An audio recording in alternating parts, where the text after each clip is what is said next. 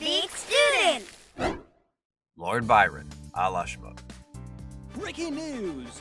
Lindsay Highhand captured getting out of her car. Celebrities today are often famous for something besides their actual job. Sure, they might occasionally star in a blockbuster movie, but people are talking about them because they're feuding with other celebrities or unwittingly starring in a racy online video taken from some random iPhone. But celebrities existed before e-news and paparazzi. They just didn't have a word for it. Is it possible that Lord Byron was the world's first celebrity? Like George Clooney, Byron was famous for his devastating good looks and his scandalous personal life. Oh, George Byron, you're so naughty. And just as Clooney occasionally does a movie or two, Byron may have written one or two famous works. In a pre-Hollywood world, poetry was hot, but Byron's looks and behavior were even hotter.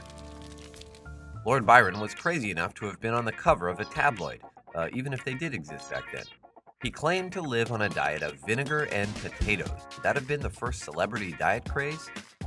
And just like people throw their underpants at the Rolling Stones, women sent Byron fan mail. Sometimes very personal items. How much would it have cost to ship a girdle back then?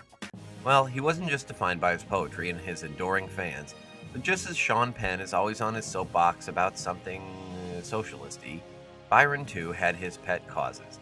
He fought for Greek independence. Not only did his poetry help raise awareness for the cause, he trucked it over there to raise funds and procure supplies. What sets Byron apart from many modern celebs is that he actually died for his cause. He came down with a fever and died in Greece. You think Sarah McLachlan would take a bullet to save a stray dog?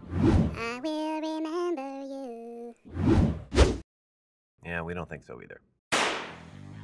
Perhaps cementing his celebrity status, Byron lived fast and died young. He was like James Dean, the rebel without a cause. Not James Dean, the X-rated film actor. Although, with Byron, who knows? He might have been a little of both if video cameras were around back then. Ooh, can we say that on Shmoop?